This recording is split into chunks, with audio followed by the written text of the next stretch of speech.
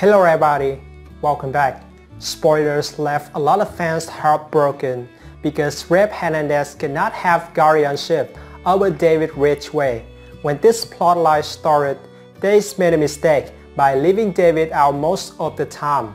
The audience doesn't seem to pay much attention to him since he was kidnapped and didn't appear in many scenes.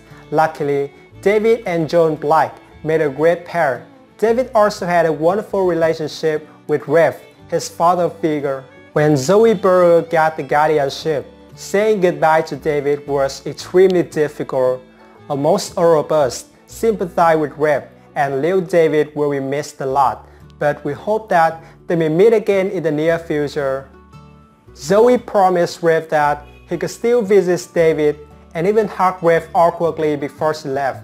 Also, spoilers mentions Rafe leaving the show, which seemed to happen in September, but maybe it will be 1 month sooner. When Rafe leaves, would that mean he's getting closer to David? Maybe David get custody one more and get out the city to reunite with him. Zoe might even get caught up in unfortunate events such as an accident and die. But maybe she could be in a coma or get a terrible sickness that requires constant medical care.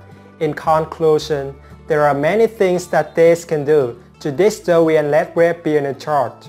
Separating David from his new life may not be what Rafe wanted. Moreover, he could make things easier by moving to David's current location. A good ending for Rafe is what the viewers want. If his second chance kid was taken away from him, and David deserved a reunion more than ever. Seems like some hot drama will happen, so stay tuned. I'll update and come back with the latest spoilers. Thanks for watching, and don't forget to subscribe my channel to get more videos every day.